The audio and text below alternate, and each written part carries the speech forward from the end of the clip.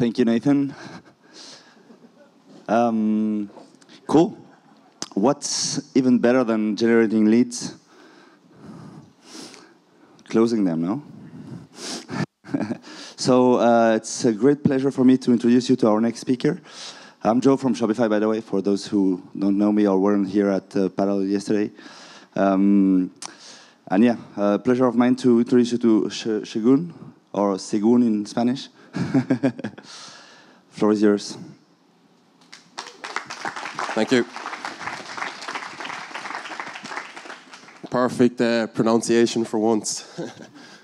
So today I'm going to touch on things like outside of the sales call that can help with closing more deals. So I didn't want to get too specific in looking at like things in the call like the frame, objection handling, or things like that. So we're going to look at systems, hiring, operations, and how that actually feeds into helping make the sales call easier and to increase the close rate.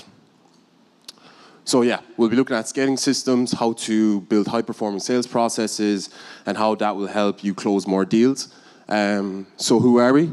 So my name's Segun Duyile, and we have a business, Remote Closing Club, which I'm co-founder of, and that's kind of related to training and placement of sales reps into online businesses.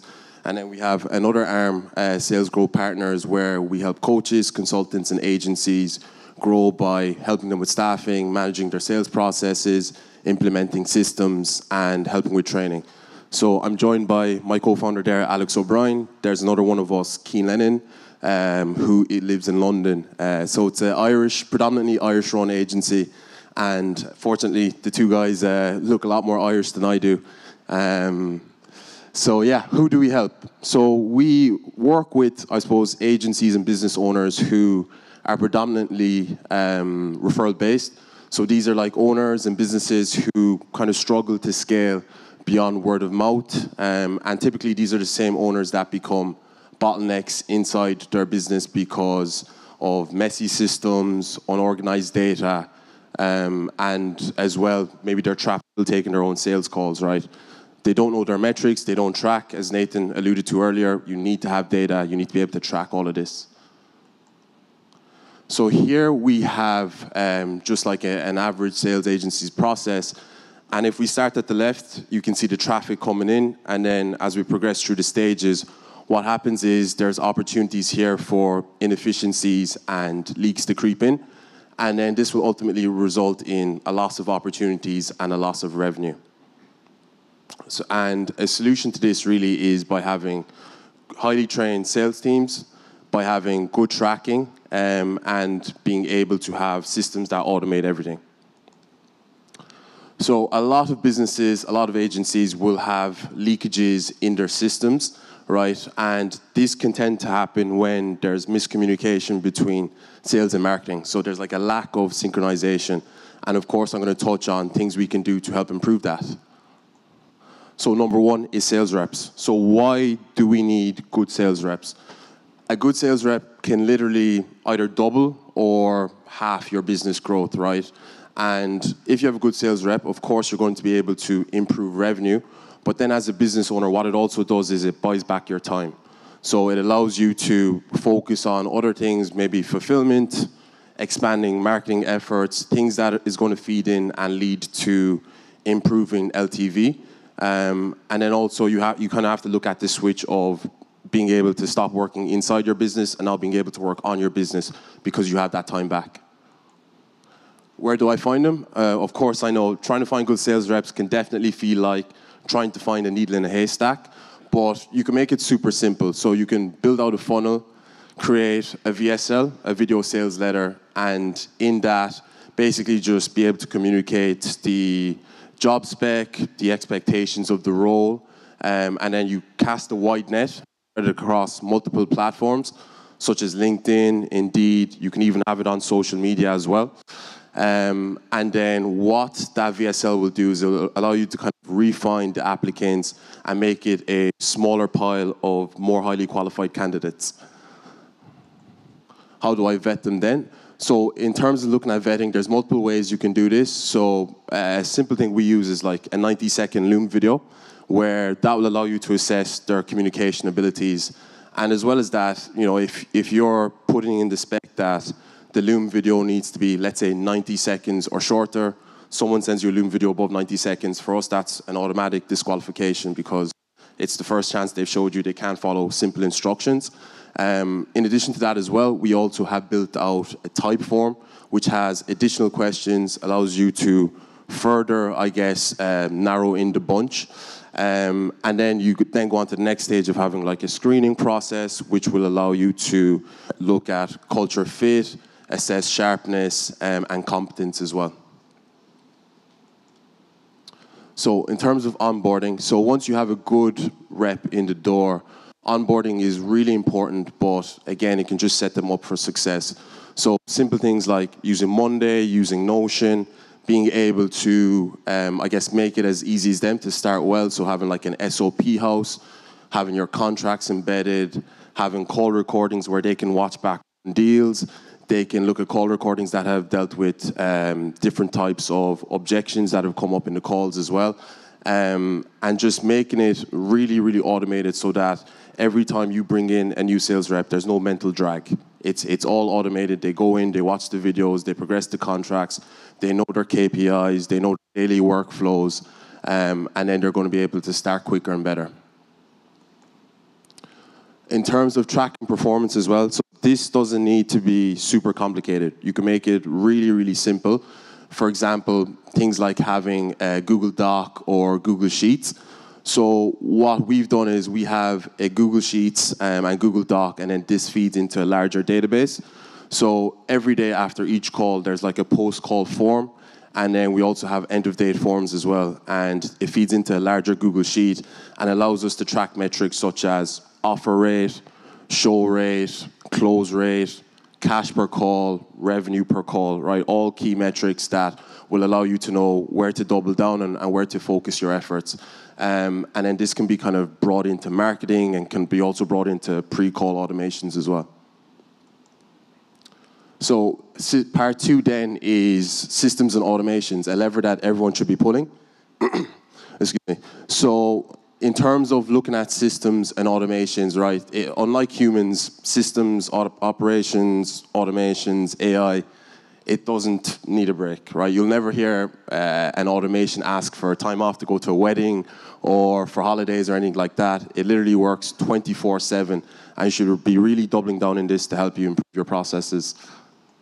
So tools that can help automate, so Zapier and Make, these are the glues that basically hold the business together. It allows all forms of systems, all forms of processes to be communicating together, to be synchronized, and it just makes the whole flow a lot easier. Then in terms of cold email, as Nathan touched on as well, everyone should be doing cold email, and this is an infrastructure we built out to allow us to send personalized emails at volume. So we have Instantly and we have Smart Lead, which allows us to send the emails. Then you have the likes of Apollo, which allows you to get lead data. And then you have Clay, which is an enrichment tool to improve the health of these emails. Then in terms of reporting, again, this is all automated, so it still gives you time to focus on other tasks, but you want to be able to jump in and quickly be able to see the number of emails, what the open rate is like, positive response rate, bounce rate, campaign performance, and then it allows you to quickly iterate and improve, whether it's the subject line, whether it's the opening line, things like that.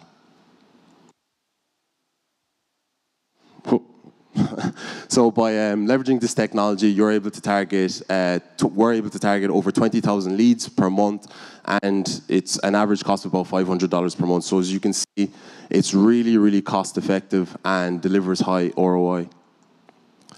In terms then of social proof, so the whole point of being able to acquire a client should be to get results that will allow you to attract more clients. So this is underrated. It's not used to its full potential with a lot of the businesses we see as well.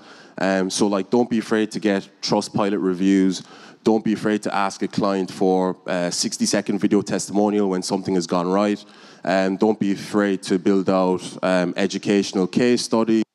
Don't be afraid to even have like in-depth interviews as well for 30 minutes. Use it across multiple platforms, YouTube, LinkedIn, and wherever you're present.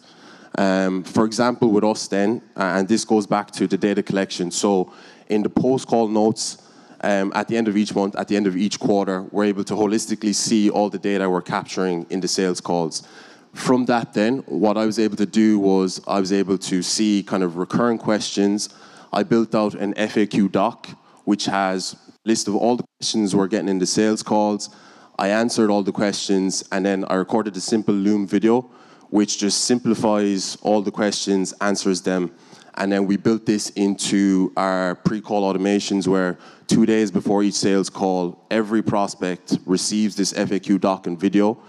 And what that does then is it allows you to pre-frame the sales call that this is an action taker's call, not a Q&A. So they're jumping onto the call. A lot of the questions they might have had coming into the call has already been answered, and then you're able to get into the nitty-gritty. You're able to get more kind of action-orientated, and that's a simple thing you guys should be doing. You should be able to see what keeps recurring in the calls, what you can do to pre-handle objections, because it means then that in the actual sales call, it's not about having the skill to like handle that financial objection or handle the objections. These can be pre-handled, and then your close rate is going to increase, and the sales call is going to be a lot more fruitful. So it's just a positive feedback loop where you get results, you market the results, you do your sales call, you pre-handle objections. Yeah, so this should be seen kind of throughout the entire sales process where you're sharing testimonials, you're sharing your wins everywhere from the thank you page to the pre-call workflows, and just market the shit out of it everywhere because it will make your life easier. So for example, like imagine you're speaking to a potential brand you want to work with and they're struggling with a specific problem. Imagine before the call, you're able to send them an example of you solving that problem or a similar problem with a similar brand. They know you're going to have the expertise to be able to take care of that, and it'll just make sure that the sales cycle doesn't go from a couple of weeks or months to maybe even a week to get the deal closed. Data is the new gold, so everything you should be doing should be related to data, as Nathan mentioned earlier as well. So there shouldn't be kind of any guesswork, any wondering whether we should do this, we should do that, or what should we do. You go where it makes sense and you double down on that because it allows you to have predictability in your revenue generation process. So key metrics you should be looking at here, you should be looking at lead source. So where are the majority of your leads coming from? Are they coming from LinkedIn? Are they coming from organic socials? Are they coming from cold email? What's the engagement activity like? What are your show rates like? What are your close rates like? What's the cash per call? And why should you look at this? So I'm not going to run through everything here, but again, it'll just allow you to increase efficiency, improve your client acquisition. It adds predictability into the scaling process. It means your sales teams are going to perform better, which means the overall team will perform better. It'll show you kind of where to double down on marketing spend. And as I alluded to earlier as well, it can just narrow in that sales cycle because you want to be able to strike while the iron is hot and be able to get these potential brands, potential clients where the pain is really there and capture them. So here's another example of how we were able to implement data. So really, really simple example. Imagine you have two sales reps, sales rep A, sales rep B, and that they're selling an e-com package for $15,000, right? And we see that sales rep A is collecting $3,000 less than sales rep B. So we look into the data, we look at the post-call form, we see that sales rep A keeps mentioning how the financial objection is resulting in less deals being closed. So we get sales rep A to watch the call recordings of sales rep B, and they see that sales rep B is temp checking before he price drops. So he's finding out on a scale of 1 to 10 where they at with the processes. They say they're at an 8 out of 10. He doubles down, he asks them why. They say all the good reasons and why they think that it'll be potentially able to help their brand. And then he looks for the gap. So what is causing them to be not 10 out of 10? Once he identifies that, he handles the objection. Then and only then does he price drop when they're at a 10 out of 10. And that is why he's been able to collect more cash. Sales rep A then takes what sales rep B did into consideration. He adds that into his script and adds that before price dropping, and then he's able to increase his cash collected. So a really super simple example, but it all goes back to recording calls, having the post-call forms, seeing the data, and then iterating that into the process. So just to kind of wrap up, I know it's a different approach, but just wanted to look at how it's not just about the sales call and what's going on in the call, but how having organized systems, being able to collect the data, analyze the data, iterate it, train good sales teams, have good onboarding built out, will allow you to leverage tech, allow you to make better sales decisions, and allow your process to help you make more money and sign more clients. So if you want to learn more, we have a couple of sales resources, assets, playbooks that we're able to share. So you can just scan the QR code, put in your email address, and we'll get that sent over.